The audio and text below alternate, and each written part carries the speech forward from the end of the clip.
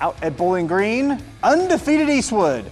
OG not wasting much time. About 10 minutes into this one, Micah Aldrich gets a shot over the goalkeeper. Top shelf goal puts the Lady Titans up 1-0. Now a few minutes later after that goal, plenty of celebrating. Here we go. Ball is going to bounce off some Eastwood defenders and trickles into the goal.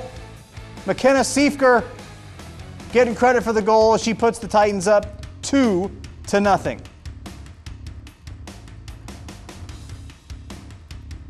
Now off a free kick, Micah Aldridge gets a good shot up, but Eastwood's freshman goalkeeper making the stop. It's going to keep it 2-0. Eastwood have chances. They try to score on a free kick, but Abby Warnicki makes the juggling save, keeps it 2-0 at halftime. Ottawa-Glandorf advances with the 4-2 victory. As you see the bracket ironing out in Division III. Ottawa-Glandorf will face Chippewa coming up on Tuesday. Waynesville and Eastern Brown on the top half of the bracket.